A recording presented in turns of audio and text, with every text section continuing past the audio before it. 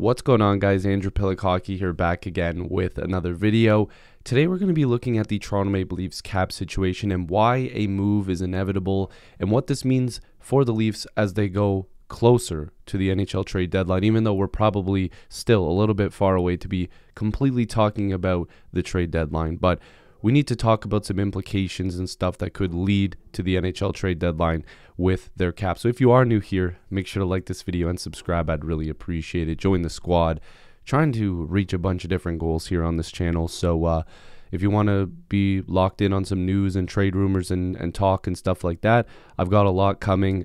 So definitely stay locked in. But the Toronto Maple Leafs last year, obviously being in the bubble and then playing in the all-Canadian division and stuff like that, they did really well until it got to the playoffs, because it's inevitable that they just do it every time, and it frustrates everybody. But this year they also look really good against teams that are not just Canadian teams. They look like they're a little bit more complete. They look a lot more built. They've got stellar goaltending. They've been getting some good defense at times because they're having some troubles there once again. But the forward group has been getting some depth scoring. It looks like they actually added some players at a good number that can provide depth. But the Toronto Maple Leafs are in a little bit more of a different situation. Last year, they called it All or Nothing on Amazon, right? The Amazon series, whatever. But I don't care about an Amazon title for a video series, even though it was really good. That's besides the point. It wasn't all or nothing because the big changes still didn't happen after another first round loss. But I think this year is kind of the, okay, now Sheldon Keefe has had a little bit more time with this team. Okay, now Kyle Dubas has had a lot more time with this team. Brendan Shanahan, whoever else, the players, the core of this team, whatever. There has to be change if the Leafs do the exact same thing at the end of the season. And I know it sounds like a broken record, but this is the season where I feel like that comes to a head. This is the season where they have to realize these problems are going to keep happening if they in fact lose again. Because if you look at the standings right now, the Toronto Maple Leafs are in a pretty good spot. If we look at the Atlantic Division, we're top three, okay? If you go to the wild card race, obviously a little bit more of a tighter race, 44 points, 39 points. It's a little bit tighter here. But the Toronto Maple Leafs need to figure out a way to make this team better. And looking at the cap right now, which we'll get to in a second, the Toronto Maple Leafs might need to make a move because players are coming off LTIR, the team is fully healthy, and they're healthy scratching guys that are a little bit too expensive to be healthy scratched. Of course, that being Nick Ritchie. But if you look at their cap situation right now, they have $341,000 in cap space only if they make a move that I've already made on this cap-friendly page. And that's putting Pierre Engvall on waivers, because that probably is the most likely player out of everybody on this roster to get waived. I don't think they want to waive Nick Ritchie just yet. But if they do that, he almost fully gets buried in the minors. He would have $125,000 that would still count against the Toronto Maple Leafs cap space, and that would be the only way that they're cap compliant. Now, the reason why this is important is because, first of all, a lot of people will look at Liljegren or Sandin and go, okay, well, you're just going to send one of those guys down. Well, no, that's not what's going to happen, because Liljegren has been playing with Jake Muzzin in that top four a lot more than Justin Hall has as of late when the team is fully healthy. Of course, Liljegren's still on the protocol right now, but you're not sending down Liljegren and Sandin because both of them have been really good. So you have Dermott, you have Hall, you have Muzzin, Riley, Brody. You've got 7 defensemen, right? Biega doesn't count against the cap because of they have like all these new rules in terms of the Omicron rule. There's so many different rules, but the simplest way I could put it to you guys is that the Toronto Maple Leafs need cap space, and they're going to have to figure out how to make it. Case in point, like I said, they've got these 7 guys here, which I don't think they want to lose any of these guys unless it's via a trade and they acquire a pick or something like that. And then the forward group, the only guys that seem a little bit expendable here is a guy like Nick Ritchie or Engvall, who I've already sent to the minors. You've got Campbell and Mrazek, who are both healthy and ready to play.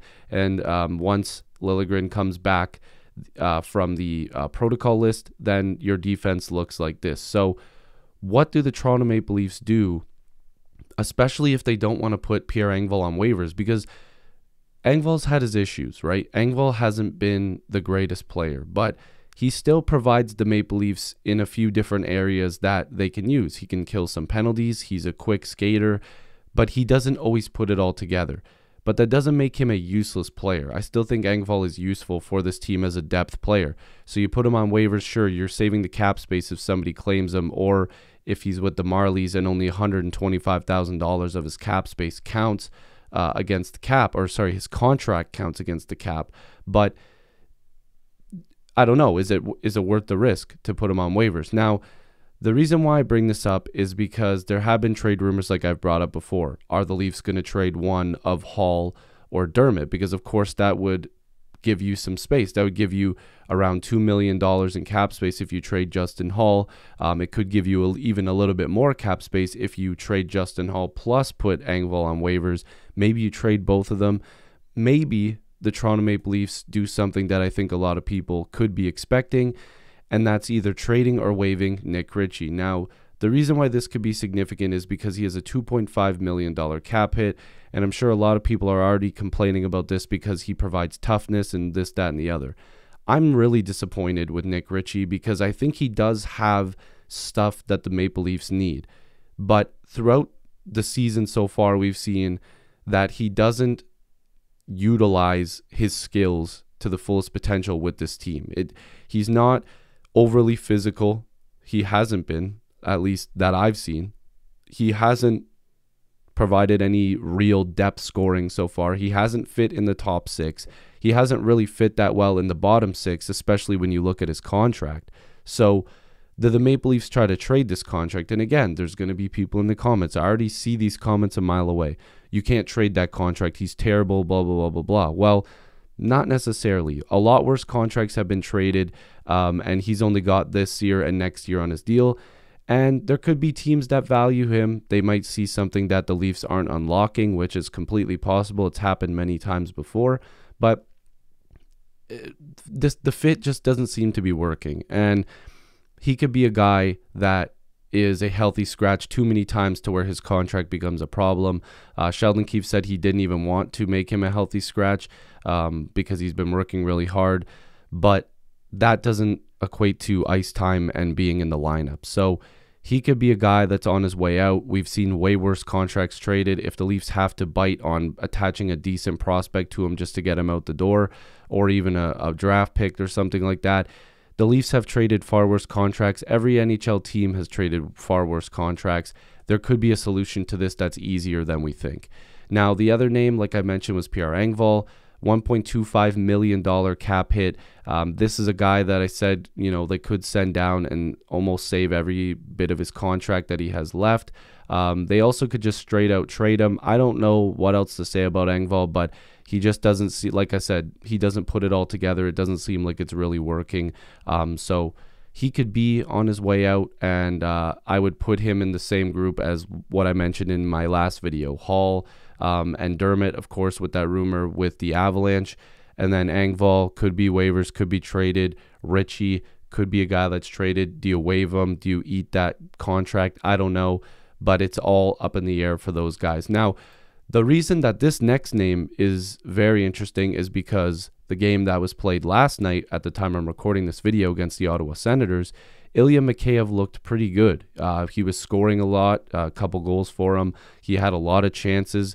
He was putting the puck on net. He had a lot of pretty damn good chances. He looked very, very quick like he usually does. And he's in the last year of his contract. Now, the reason why this is important is because he's a guy that requested a trade earlier in the season, or I believe it could have even been the off season. And I think it was the off season. And it almost seemed like the Leafs were trying to find a deal. They were trying to find a way out for him. But now it looks like he's a lot better of a fit. Does that mean the Leafs sell high on him and try to just get a draft pick out of him and trade him just to create some cap space? Or do they hold on to him and hope that he just wants to stick around and maybe you have to let him walk in the offseason? There's a lot of different possibilities, but Mikheyev's a guy that I'd look at, and it's questionable to see where he fits on this team.